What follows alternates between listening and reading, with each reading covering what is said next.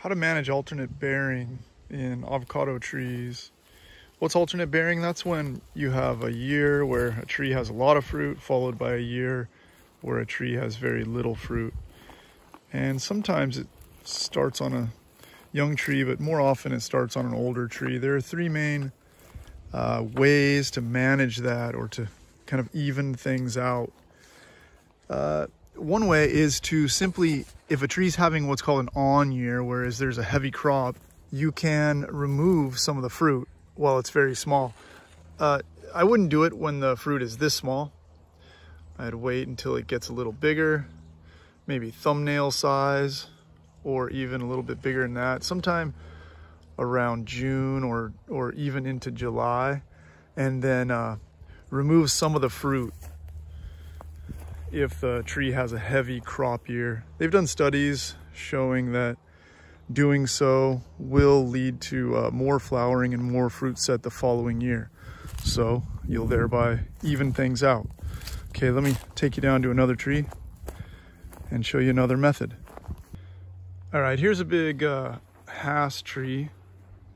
There it is. Another way to manage alternate bearing is through girdling. So you'll notice that there's a big ring around this branch here. That's a girdle. When you cut into a branch like that, what happens is everything above that branch gets sort of extra carbohydrates, and it induces, if it's done at the right time, it induces heavy flowering. And so you'll see on this tree that there's been a lot of bloom and fruit set on all the branches above that girdle. There's been very little flowering on all the other branches. So in other words, what I've done is I've split this tree into parts where the girdled branch is going to have a lot of fruit. The rest of the tree is going to have very little fruit. So what I can do is the following year I can girdle a different branch and then get a lot of fruit off that other branch, and I can split the tree up into 2 or 3 different halves or thirds and kind of get a lot of fruit in different quadrants or parts of the tree each year. So girdling is another way to manage the fruit production and reduce or eliminate the alternate bearing, or actually manipulate the alternate bearing tendency of a tree. Let me show you one other way to do that, to manage alternate bearing. You may recognize these trees. This is my pear, a reed on the left and a lamb on the right. And have a look inside the trees.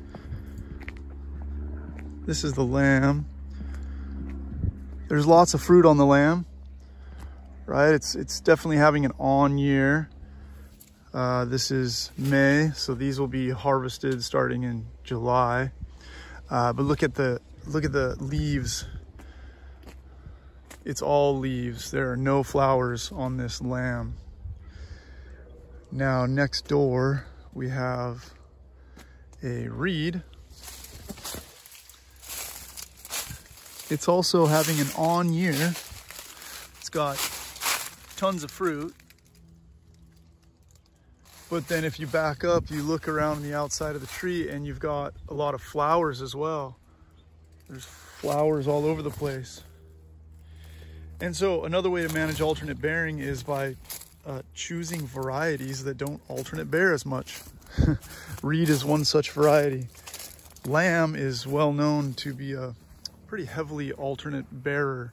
It has on years followed by off years, but reed is a bit more consistent.